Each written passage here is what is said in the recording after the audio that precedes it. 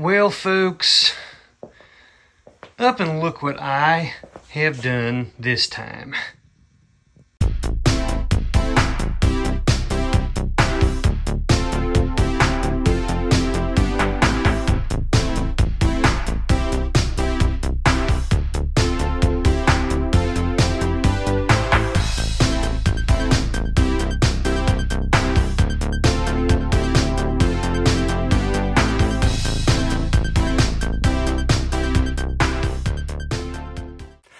Hey folks, it's Rusty the Reseller here, guys. We got into a bunch of records. At an estate sale, I put out some, what do you call it? Some of those absentee bids. And I thought, well, you know what? I'd be willing to pay for these. There were several boxes, at least 100 vinyl albums in each one, various genres.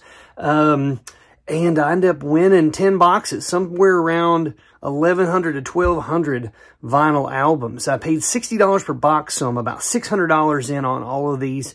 And trying to decide what I'm going to do with them. Definitely need to sort them. Definitely need to figure out which ones might have higher values. But even if I got these at about 50 to 60 cents a piece. So if I just sell them for $1, I'd be doubling my money. $2 or $3 and up is just going to be gravy. I think I'm going to end up selling a lot of these locally just because of the time it would take to post a bunch of these online. And is it worth it my time to just do these at $10 a pop? Probably not.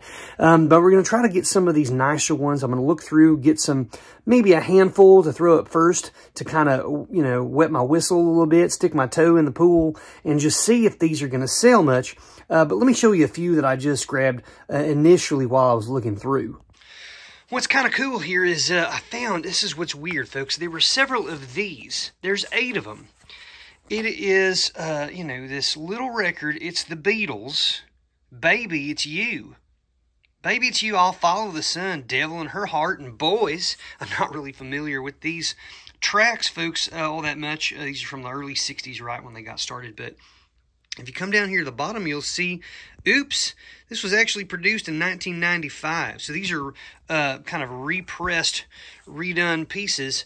But I've got 8 of them. And these are selling for $10 or $11 a piece online. So that's good. 10 bucks, 8 of them. That's $80 of my $600 back in these right here. Now, I know what you're going to say, folks. Oh, Rusty, don't lay these flat. Well, folks, they're just laying here for a second, so calm down, all right? Calm down. I know how to handle vintage records, don't worry. But I got Nat King Cole, a couple of these I know. We'll put those in a lot together. Oh, look at this looker. Oh my goodness, he's got his roses. He is just ready for a time, is he not? It's old Ringo Starr, in my opinion, not the best looking Beatle out there, but he certainly knew how to set a beat, I believe. And I didn't know, is he like what's going on here? Is he a police officer? Is he a sheriff? Certainly no shirt, covering his eyes. I don't know what he's got up his sleeve. Oh my, he's got weapons. Look out, folks. Never knew it, Ringo. But that one will sell for probably $15 to $20. Here's one, Peter Townsend of The Who, White City. Here's kind of a remixed one of Aretha Franklin. Got some Robert Palmer in here. Like his old stuff. Moody Blues, a couple of those in a lot. You can see, we're talking about sort of rock, J. Giles Band. Amy Grant, she is just belting it out with all her heart, isn't she? Bless her heart. Got a little animal print sweater going on situation. Oh, here we go. Milli Vanilli. Okay, you guys remember these cats? Getting up there and lip syncing with all their heart. Duke Ellington. We got some jazz up in here. We got some horns. Oh, and then look at this. Elvis the Pelvis, they called him, folks. We got some religious-based ones, but I've got probably 15 or 20 Elvis albums here. And if they're really good ones, I say really good ones, if they're ones that are, say, harder to come by, maybe pressings that are nice, we're going to get those up. So I'm going to get these back. I just laid them flat so you can see them. I'm going to tip them up. Don't cry. Don't scream at me. This is not a, hey, it's a mustard seed in that piece of jewelry, Rusty, situation, all right? Oh, my goodness. Folks, if you watch one of the last videos, you'll know that I showed a piece of jewelry, and I was comparing fine jewelry to costume jewelry. And I pretended like I didn't know what was going on with a piece of jewelry that had a mustard seed in it. And folks, I mean, it's like somebody decided that I had committed a crime against humanity. I have had more comments telling me that, you know, if you're a professional, Rusty, you would have known that that was a mustard seed. Folks, okay, listen, I'm not proud of it, but I'm gonna be honest with you about something. Sometimes old Rusty acts like he doesn't know something, and he does it because I've found that I get more engagement with people that way. And listen, don't hate the player, hate the game. All right, YouTube does not want to send out our videos to people unless it thinks that people are really enjoying our videos. And you know how they know that they're enjoying our videos? People who get on and leave comments. And so the more comments I get, the more people YouTube wants to show our videos to. I didn't make the game, folks, but I certainly do play it. So listen, I have a lot to learn from you folks.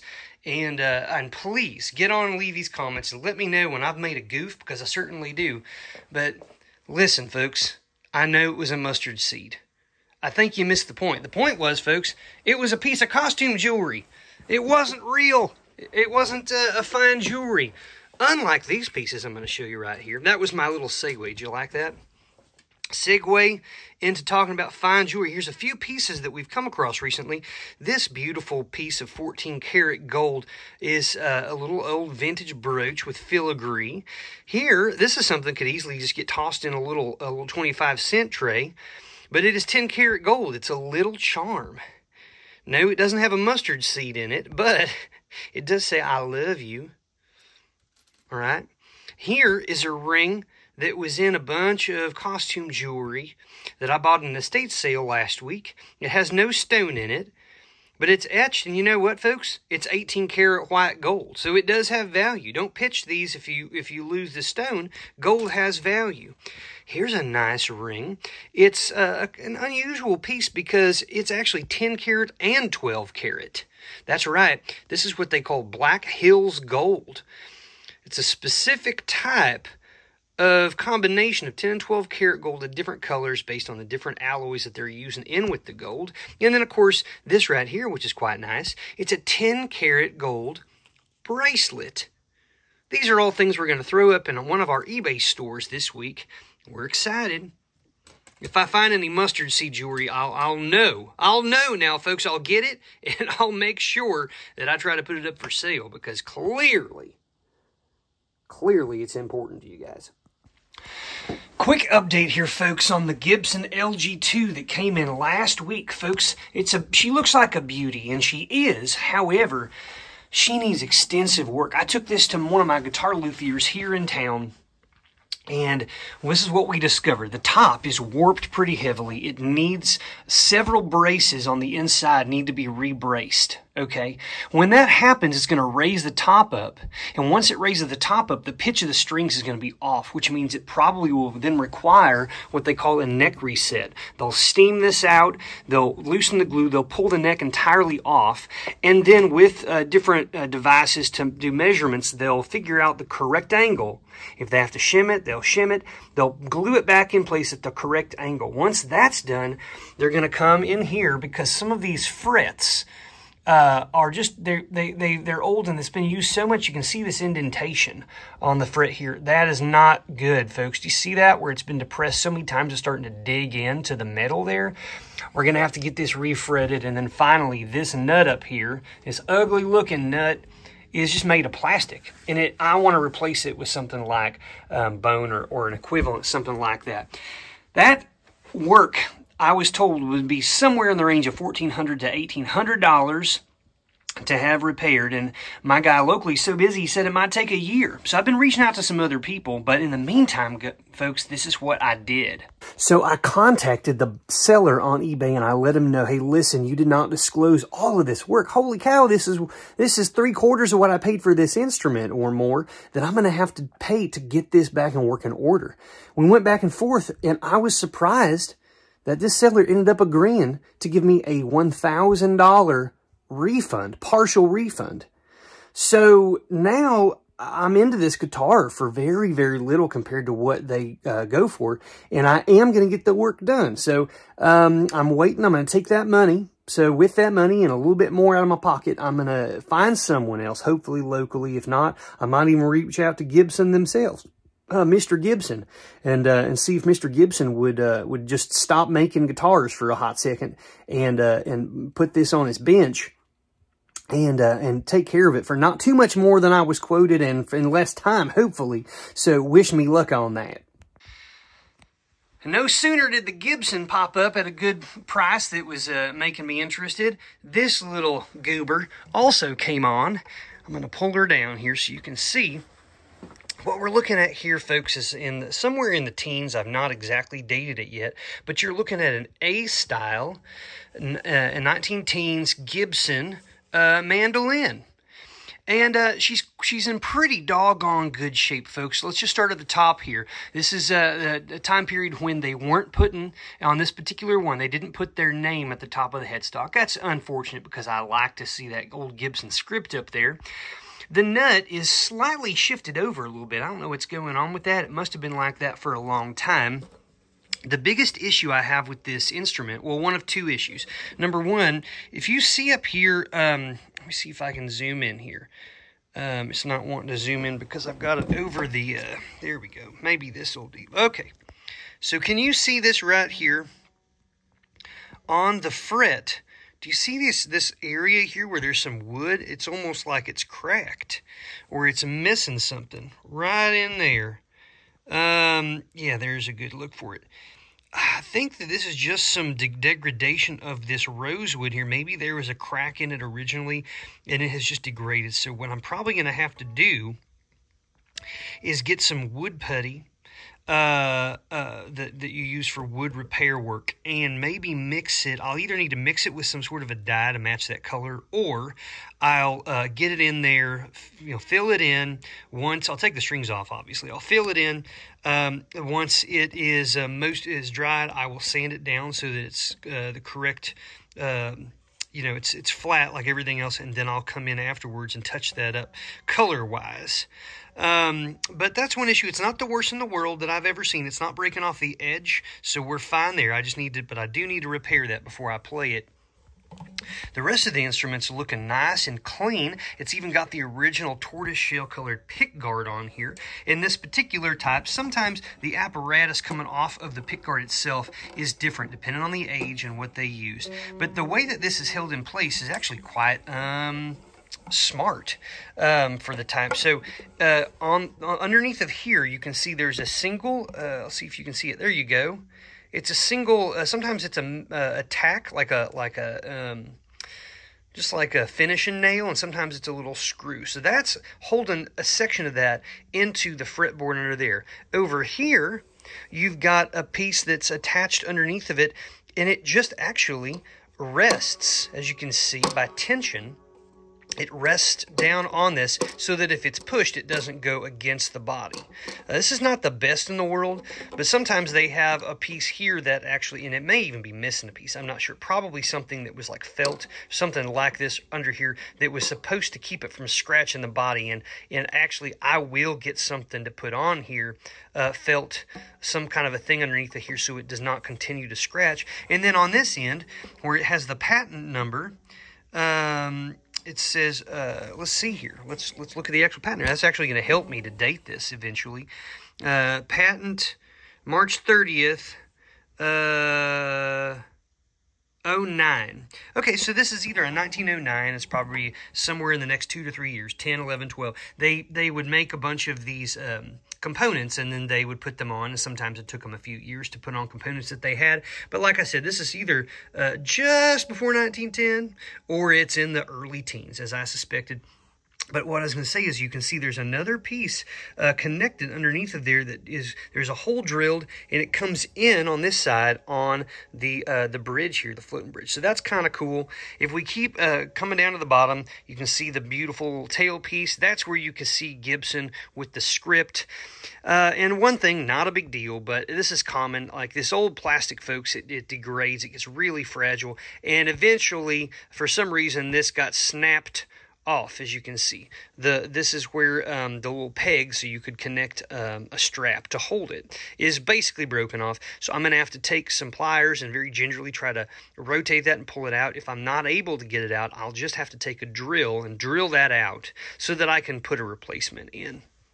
The back, the sides are looking real nice. There are no cracks, no major issues with the headstock, the neck, or the body. It's in really good shape. A little bit of scuff in there from use. There is one area here at the lower bout, however, that you can see that there is some lifting and some it's starting to want to detach a little bit. The back solid piece of wood at the edge of the lower bout. And so, without doing a whole lot of extra work, I'm just going to get some glue, some clear hide glue. I'm going to tape off around it so I don't get it on the body. I'm going to glue that in so that I don't need to put it back where it was originally, but I do need to stop it in its tracks and keep it from continuing to move out, because I don't want that to continue up and down. But once I do that, we're really in good shape. The only other piece, and this is something I got to figure out what I'm going to do, the old tuners, the 4 in a line here, are looking really good. The handles are still in good shape. This is something, it's not plastic, and it's not bone, and it's not ivory, although really, really old ones sometimes incorporated those. This is a type of substance that they call pyrrolin. Pyrrolin. It was sort of like an early plastic. It was a mixture of things, but you get these little striations in there. Old vanity sets that women used, little handheld mirrors and tools and stuff to clean your nails out and do use, whatever things when you were sitting there at your vanity dressing your face up, oftentimes were made of this substance. But it's very interesting. They look really good. They're open back tuners, as you can see. They're clean looking. The problem is, folks, they're so doggone tight. They're so tight. So I'm going to loosen these strings up and figure out, I don't know if there's some dirt or some residue in there, some rust that's causing problems, or if I simply need to loosen these little turning pieces here. I'm not sure. I need to look into that, but I'm really happy to get it. This is probably a $1,200 to $1,500 Gibson mandolin in the condition that it's in, especially if I correct some of these issues, and I paid just around $800 for it. I'll probably sell it to make money eventually, but folks, I love instruments because I can play them and use them in the meantime, and then when I get tired or I want to look for a new thing, I sell it and I move on. A couple of things that ran into today while I was out. I paid approximately $2.50 for the two of these combined. This right here is a silver-plated, they call it jigger, and there's a brand in there. I think it says Stife. Kirk Stife. EP1710. And it's, this is for mixing drinks. That's where the little price tag was on it. I got to clean that off. But you can see right here it has been, like monogrammed. It looks like maybe the letter P or F, or I'm not exactly sure. But I'm going to look these up and see. $2 for that. And then this was such an interesting find. I need to do some research. But this is a vintage shot glass, and it says Titanic, like the ship, the Titanic, Island of Life? What in the world? Now listen, folks, this is not a brand new shot glass. Okay, it's not super, super old, because you see the way that it's made there. However, I don't think that they were just trying to be funny. It's not a good joke, first of all. Island of Life, if anything, it's the opposite. You've got this gold leaf all around the edges, and you've got little anchors here. And then you have this portion, which is frosted glass on the outside of that. You see how that was made? It looks like it's never been drank out of before. I think that this was made as a just like a little knick-knacky thing at like a store that you buy like little gift things. I don't know, folks. I've come across old ones like this from that era. Pre-Prohibition shot glasses. I feel like this was made later than that, but I'm racking my brain as to why they would, you know, try to make a joke unless this is legitimately old. Either way, folks, I paid 50 cents for it. 0.50. I'm going to do very well on this when I try to sell it. I just have to find the right buyer. These came in a lot of costume jewelry that I bought, mostly costume jewelry. There were a handful of other pieces in there. However, I want to show you these, which were interesting. I come across maybe 3 to 4 of these articulating fishes every year. Several costume brands made them. But you can see if you look very closely, it's a silver tone, but then you've got some of this almost like a yellowish color around some of the edges. And the reason for that, folks, is that this is made out of sterling silver. And that is some tarnishing that you're seeing.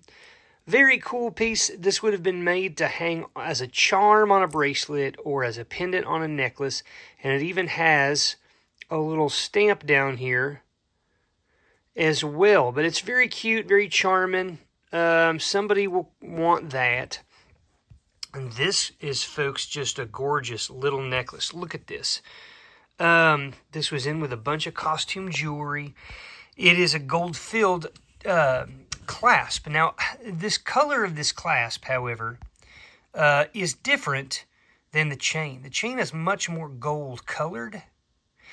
And so I have a funny feeling that this clasp is a replacement. Anytime you find clasps, this is a good point, folks. If you find something that seems out of place, it's a silver color when it's a gold chain, or I don't know, just if it's copper, but the rest of it is silver looking like it's clearly been replaced. I think this has been replaced. I don't think this is the original one, but because I'm not seeing corrosion on this chain link anywhere in any of the spots, and it's such a bright color still, I'm inclined to think that it may be a gold necklace. I don't know. Okay, I'm going to do some look. It's probably still gold filled, but it's in better shape than the clasp. Okay, what you're looking at here, folks, is a bunch of little, almost like, it's set up like charms or almost like miniature pendants. But you can see this right here. You can see the colors coming through. If you look at the back, it's open. That's a good sign. You move up to the next size up, and you're going to see that this thing has been made, strung with a wire through these seed pearls, tiny little seed pearls, and you have a facet-cut gemstone in here. Now, the color to me, and based on other ones I looked at, is very much saying garnet to me, except, I don't know, because it's got a little bit more of a pinkish hue than garnets usually have. They're usually like a much darker burgundy, and this is the darkest of the stones here. You can see that one's pretty dark. These smaller ones, however, are a little bit brighter than even that. If you look at the light, you see that kind of that fire glinting out at you? It's just beautiful, folks. This is seems like a bohemian type thing, and if these are in fact garnets, then that certainly fits. And then you've got these other little pieces right here, which are also hanging on, that are etched in an interesting design. See if it can zoom in for me here on this. But they're very cool. There we go. Do you see that? Etched. So much attention to detail on this. I need to do a test for both gold and also to determine what this actual gemstone is. But it's a beautiful little necklace. It's certainly not costume, at least not in the same way that like these plastic bangles and stuff that are in here are like. But then what takes the cake, folks, is this. Now, if you look at this, to the untrained eye, this looks just like a sort of a basic little pin, little brooch. Now, those of you who have worked with or held lots of vintage or antique jewelry would probably have the same suspicion that I had, which is it's unusual looking. You flip it over and you see a bunch of stones that are facet cut that are made for light to come through, and they aren't glued into place. They're actually held into place, okay? The piece is made to hold those. And then you have a single pin in the back, some bends, and this little C hook here, which is very oftentimes indicative of an older, much older piece. It's also made as a part of this, the overall design of this piece here. If I can readjust my camera here. And so it's fascinating. Kind of a little tarnish, but definitely more of a kind of darker gold color. Well, I tested with my gemstone tester, my diamond tester, and these are not diamonds, unfortunately. Oh my goodness, old mine-cut diamonds, 7 of them. That would have been incredible. But I'm happy to report, though, that this brooch itself is testing in at 18 karat solid gold. So this is probably, I mean, this would be considered Georgian style jewelry, which is from the 1700s up until about 1830s. So is this an early 1800s piece? I don't know, but it's possible. But I need to find out what these stones are. They're pretty heavily included when you look at it with a loupe. Goodness now, come on, light. But it's definitely a very cool piece. Some pretty large stones there, probably a carat at least in the center. And then you're looking at 0.5, 0.6 carat on each of them around the edge. I don't know if these are very clear sapphires, if these are very, very, very pale aquamarines. I'm not exactly sure, but I'll let you know. Pieces like this, if they had diamonds in it, would be several $1,000s, even at its size in gold. I don't know what these stones are, but stay tuned. Hopefully we can give you an update soon. I wanted to show you one more thing I got out at this, a couple of things actually. This and one more, and I'll show you that in a moment, out at this estate sale. Absentee bids. What you're looking at here, folks, in case you're not aware, is a bunch of antique cutlery. This is definitely at least 100 years old, probably older than that. And there's a couple features here that will help you identify things like this and determine value. So there are a few things. First of all, let's just look at this old fork here, shall we? On the back of this fork right here, we've got some information. It says LF SC or JC, something like that, England. Okay, so we've got a manufacturer's and maker's mark on that. This part here, the fork, the portion that you'd put in your mouth, is steel. Okay, but if we find our way down here to this piece of metal, which by all accounts and purposes looks like the same piece of metal, although still tarnished and a little bit darker, oh, actually it's different. Down here you've got initials. Somebody had this initial with their initials, or perhaps this was made for a particular place that you ate, and then they put initials. But I think that this is actually a person's initials. Sometimes you have them, hotels would put their insignia, things like that. But right down here at the bottom, folks, I'm going to try to lay this down here and I'm going to try to zoom in for us here. So here we are. We're looking at this piece of metal, okay? Right here, here's the letters as we talked about. But if I flip this puppy over on the back, you're going to see right here, zoom in for me, it says sterling. Sterling. So this is steel up in here, steel. This portion from here to here is a sterling silver band. So we got a semi-precious, like a metal here, and that's cool. And then down here, this portion is actually a natural substance. That's right. This is known as mother of pearl, or sometimes people will call it abalone.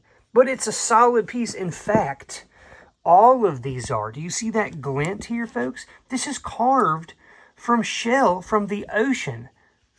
Big old piece. See how that's curved? It's curved like that because that's the way it was naturally formed that way. And if you look real close, you can see how worn and rubbed it is from the use, that sort of thing. Cool, here it is too, this and that. And then look at this. This is entirely made from that substance. There's no metal on it at all. This would be considered like a cocktail fork or something that you would just, you know, a little thing, you just poke it and you just eat that stuff. All right. And then you clean this up and you do it again. But this is before dishwashers and stuff. Here's another one. We've got this kind of cool motif here, but instead of the bottom, look right up here by my thumbnail. Right there. It's hard to see if you're not looking for it and you don't know where to look. Sterling. Look at that. So tiny. So tiny. It's there, folks. These are out there. You can find these in bins at thrift stores sometimes with other cutlery. Stuff like this. It's clearly old. This one's obvious. Look at this. It says sterling, big and bold right here. Sterling. Okay? This stuff, I won this and a few other pieces that I'm not showing here, but all cutlery. I won them for $20 in, you know, a lot.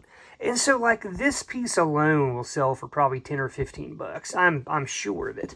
And then I'll probably get $30 or $40 for this little you know, this set. These knives go together. I might sell those together. But this, and this are from different sets, but they have the same, they're roughly the same time period. Very, very cool stuff. I was happy to find it, and hopefully now you know where to look. Sometimes the blade could actually be made of silver as well, or it would have some sort of writing on the blade.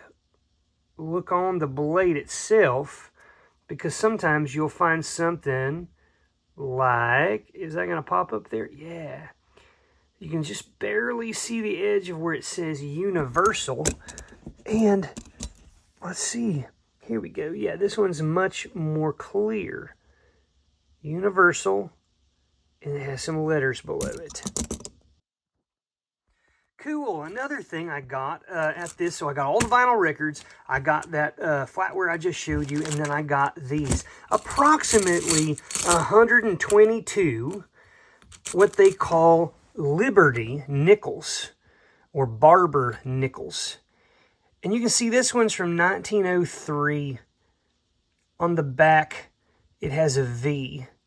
And I got a bunch of these. They're all various dates, various ages and condition. You can see this one, it would be okay, except look at all that heavy, intense pitting. And I don't know what causes that pitting. It's like it's been banging around inside a washing machine or something. From 1900, you can see the V. What I've done is I've taken, I've gone through, I've sorted them all, looked at all the dates. I don't have any dates that are worth hundreds of thousands of dollars or millions of dollars, unfortunately, but, you know, I wouldn't be that lucky. I've sorted out, I took those, and I took these out. Now, these happen to be in better condition, generally speaking. Front and back, they're clearer. There's definitely some tarnish and things like that. For collecting purposes, I'm not going to clean these. But I pull these out because these I will either sell in a small lot of all these together, or I will pull them out and sell them individually. Okay, individually. I paid $24 for all of these. I'm going to throw this one up for around $100 to $110 for this 80 or 90 some. I expect to get an offer for around, dollar for numbers. So I've got 88 in here. I expect to sell this for between $80 and $90. Well into profit at that point. Then I'm going to throw these up. Not all vintage coins bring good values. However, there are lots and lots of ones that do. So do your research first. I knew that even in bad condition, if I could get these for my asking price, I could make money on it. And then there's always, of course, that potential that I could strike it rich on a particular date or something really nice. So anyhow, coins are cool, and I was happy to get these. Keep a lookout. Oh, hi. You're still here? Thanks. Thanks for coming in today, folks. And don't forget our other channels, Postcard Planet, What Sold Podcast, and more. Please, if you still want to stick around on the platform for a bit longer, come check those channels out too. We'd sure appreciate it. We'll see you real soon. Good luck treasure hunting. Rusty, how do? That's what I'm talking about. Rusty, how